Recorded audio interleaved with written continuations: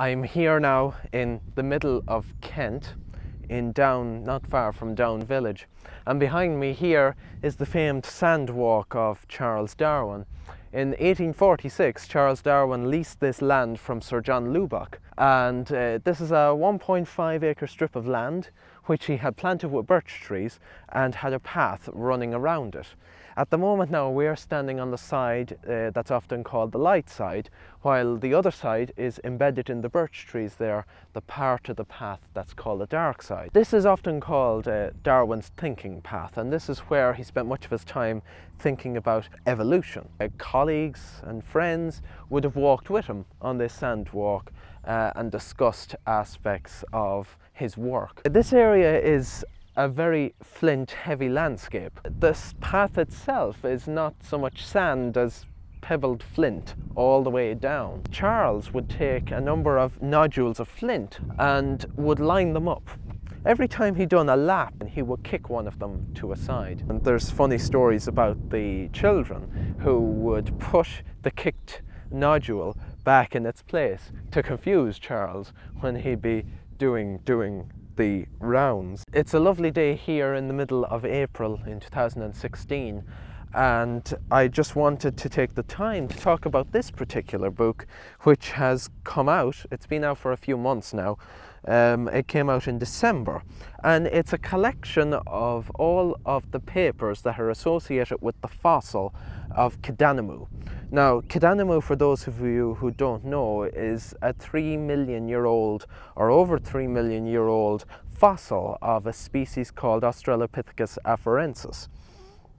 Now, this fossil was found in Woranso-Mille in Eastern Africa in Ethiopia, dated to around 3 million years ago, a little bit older than that. And it's only in the last few months that the actual papers have been published. The fossil was first announced in 2010, and it's only now that the collection of papers have been published. And there's some really gorgeous CT scans of the fossils themselves. So here we have the clavicle bone, and then of course we have some of the long bones there.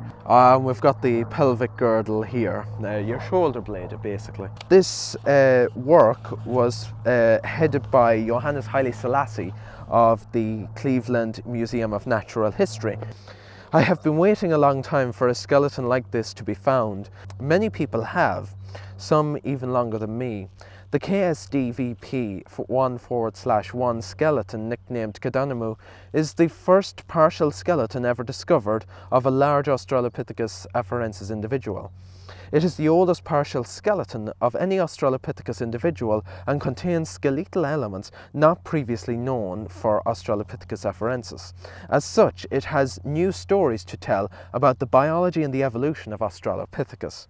Until now, the only reasonably complete Australopithecus afarensis skeleton known was the famous Lucy skeleton, AL2881. Lucy was discovered 40 years ago, that is in 1974. And until the discovery of Kadanuumuu in 2005, she remains the earliest securely dated Australopithecus partial skeleton. Not only is Lucy a cultural icon within paleoanthropology and among the public worldwide, she's also significant because much of what we know about Australopithecus afarensis comes from studies of her skeleton. Lucy, along with isolated skeletal elements from the large sample of Australopithecus afarensis recovered at the site AL333 and other finds from the sites of Hadar, Malapa and Dikika over the years, has revealed that the body size, near human-like pelvis, and bipedal locomotor adaptation seen in the more recent and less securely dated South African Australopiths had appeared prior to 3 million years ago.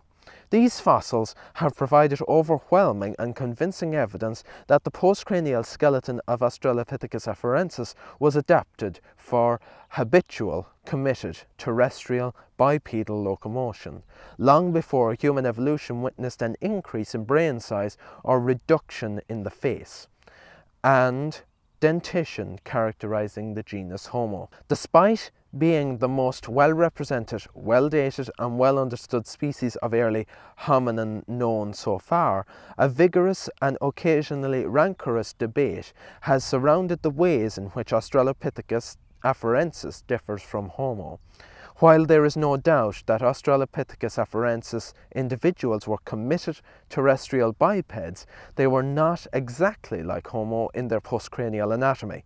These differences have begged the question of why these differences exist, whether from active selection to retain some measure of arboreal competence, or whether these differences were adaptively neutral and only displayed later in the face of different selection, either associated with improved terrestrial locomotor efficiency and or positive selection for manipulatory or other behaviours in the origin of Homo. This debate is ongoing, and while Kadanuumuu does not solve this debate, it does add key pieces of data that continue to shape it. Kadanuumuu tells us many things that Lucy and the other fossils have not. A few in particular that stand out to me as particularly salient.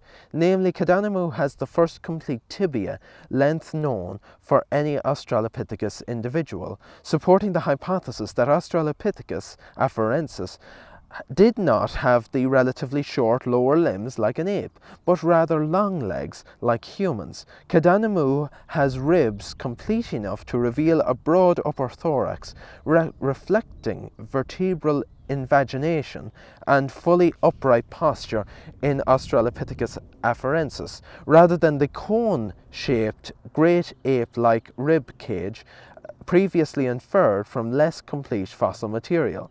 Kadanuumuu also gives us the first fully described cervical vertebrae for any Australopithecus.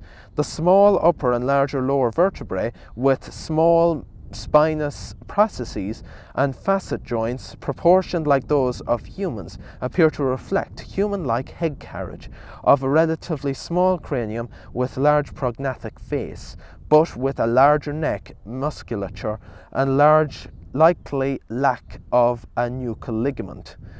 Kadanuumuu's remarkably complete scapula and clavicle, the first known for an adult of this species, not only supports the interpretation that the shoulder joint of Australopithecus afarensis was indeed oriented more cranially than that of humans, but also shown that the infraspinous fossa was large and the musculature of the clavicle and scapula were human-like, perhaps suggesting a shift from arboreal competence towards use of the upper limb in manipulatory function. Significantly unlike Lucy, who was much smaller than modern humans, Kadanuumuu is as large as a small human. As a consequence of Lucy's small size, there has been inherent lingering uncertainty as to whether her morphology differed from that of humans because she had different adaptations, or whether she was just small. Kadanuumuu nicely answers this question, confirming that Australopithecus afarensis did indeed differ from those of humans regardless of size. This volume presents this information and much more in a series of chapters describing and analysing the various bones of Kadanuumуу's skeleton, along with its geological and paleoecological context. The descriptive chapters provide thorough and detailed images, descriptions and functional analysis. The authors then all take a further step and provide their interpretations of the implications of their findings, which are integrated and summarised in the last chapter, to provide a cohesive interpretation of the biology of Australopithecus afarensis. From this interpretation, as in the individual analytic chapters, the authors put Australopithecus afarensis into the context of known hominin fossils and hypothesize about what this all means for the origin of hominins and the subsequent appearance of the genus Homo. The scenario presented here builds an analysis published recently by contributors in this volume and is consistent with much of the new fossil evidence that has been recovered over the past few years. It presents an exciting new perspective in hominin origins, and many testable predictions can be, and as I'm sure will be, drawn from it by these and other scholars for years to come. So while Kadanuumuu answers key questions about Australopithecus afarensis like all good fossils, it raises at least as many questions as it answers. This skeleton and this careful and thorough volume provides a solid stepping stone for future research on the early part of human evolution. This volume is sure to become a staple in every paleoanthropologist library and an important reference work for generations to come.